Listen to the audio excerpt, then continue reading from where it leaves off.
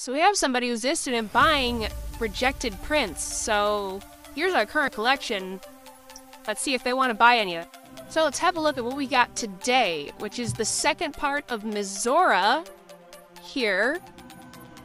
We got parts of her butt, I think, some dress stuff, another wing. I don't know if that is intentional or not right there. Sure hope it is intentional, but it really doesn't look like it is.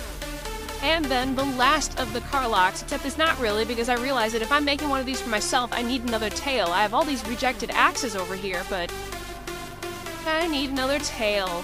Boo! But anyway, both these look perfect, so look at that. Great job! So we have a new order. The next thing is going to be Princess Mononoke. And it's going to be unpainted, so easiest print job. But this is our next project.